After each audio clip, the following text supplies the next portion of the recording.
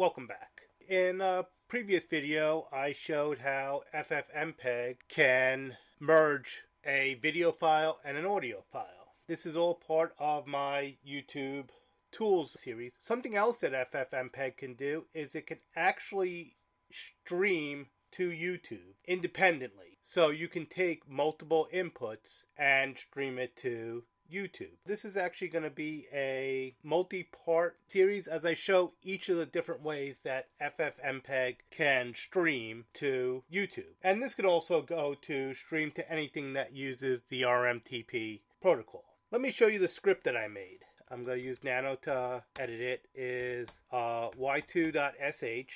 And this is not a function script because I'm not going to put my stream key in here, and I'll show you some other reasons why this won't actually work. It's a bash script. You would put your streaming key from YouTube in there. So what we're doing here is we're actually using the X11 Windows capture feature. As I'm editing this file, I realized that I forgot to mention something. Since we're using the X11 screen grab feature, this will not work if you have a Wayland Windows Manager.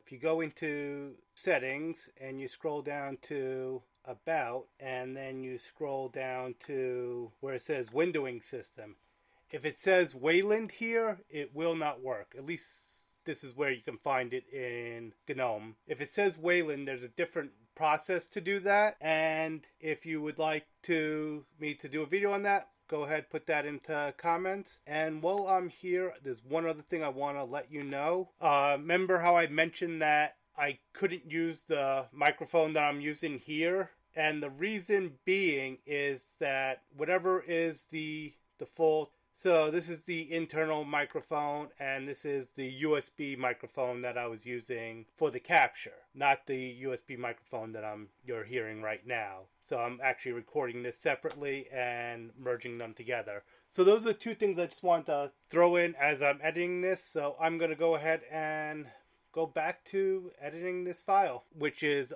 called x11grab. And we're grabbing the screen and putting it onto YouTube.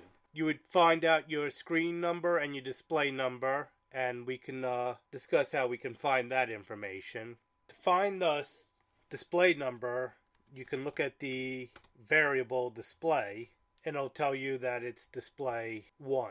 And the screen number you just have to play with.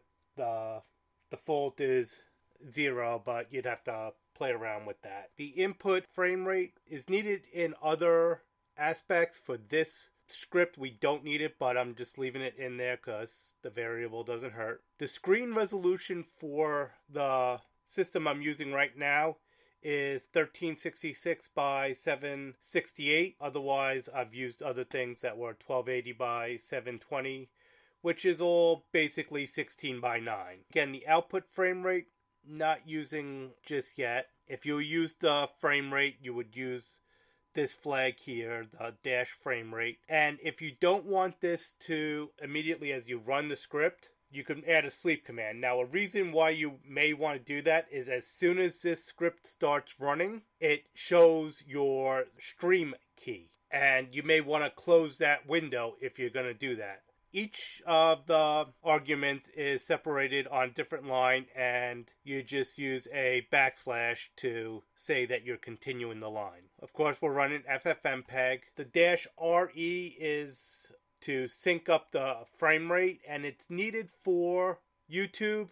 If you don't put that in there, it won't trigger for the stream to start. Same thing with the probe size for 10 megabytes. You could probably change the size, but I needed to put this in here. Otherwise, everything on this side looked like it was working fine, but YouTube just wasn't registering it. The format we're using is this x11grab. The -F, as I mentioned in the previous video, is for format. The video size, this is where you would put the resolution, that output resolution that I have up here. Then the I is the input. What is the input? It's the display number dot the screen number. So that is the video portion of this. Now, it doesn't record audio with this.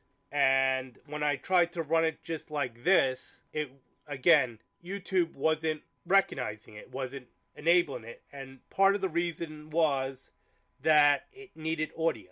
I am using the ALSA audio, and I'm using the plug HW and the first device, the first card, I can't remember how they phrase it. And I need to use plug HW and not just HW because it was...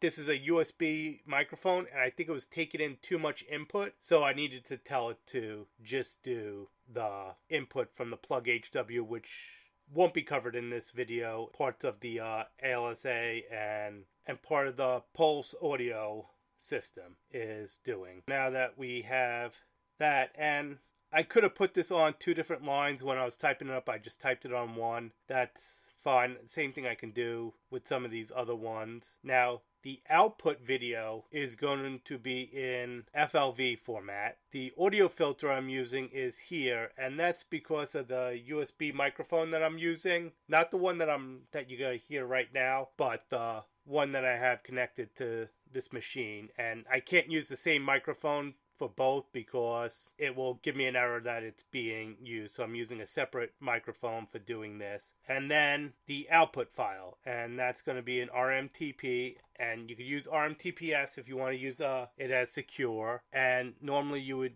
for YouTube, it would be a.rmtp.youtube.com/live2 and your live stream. I am just going to basically dump this to my local host using the RMTP protocol. And RMTPS uses the secure port 443. We are going to change that to RMTP, which uses port 1935. So let's go ahead and run this. You can either make it an executable, but I am just going to run bash, and if I run it right now, you get this error, and see how it's looking for port 1935 on my local host. It's not active right now. Let's go to the other tab, and we are going to and we're going to run netcat. So we're going to run netcat. We're going to use the -L flag to listen, and we're going to listen on port 1935, and we're just going to leave that listening. And now if we run that script again, it's just going to hang here because it's not getting the full protocol. But what I want to show here is that you may get some errors like it with that input stream. It's coming in as stereo, but it's not coming in as stereo. So there's other items there. Here's the plug HW for the audio, and then it's broadcasting out.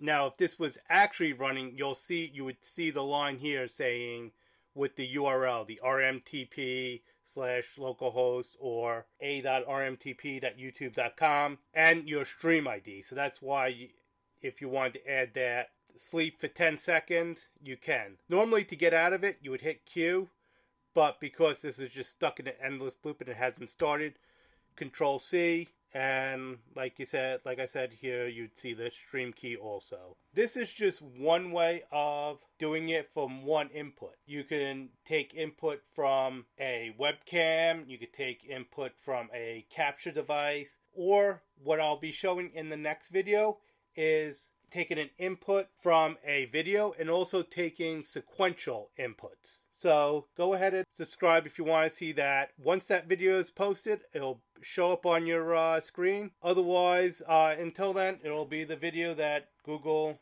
YouTube, Alphabet, whoever it may be, decides that it's the best video for you to watch. Thank you for watching this one, and you have a great day.